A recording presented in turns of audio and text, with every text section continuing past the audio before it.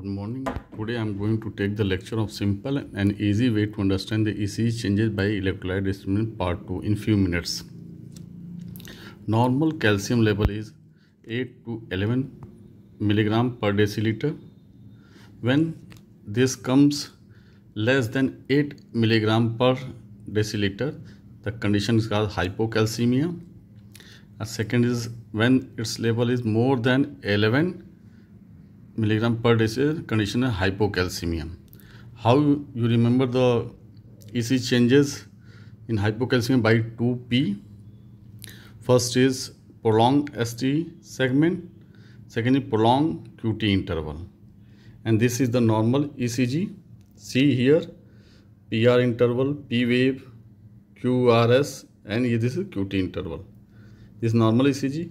This is hypocalcemic ECG. See, P wave, QRS.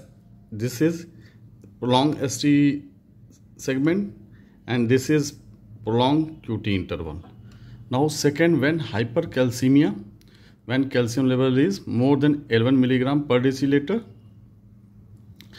How you remember this condition in ECG? By sweet wave. First is shortened ST segment and second is widened T wave. See in this ECG, P, Q, R, S, T. This is shortened ST segment and this is wide T wave. Thank you very much. Thank you.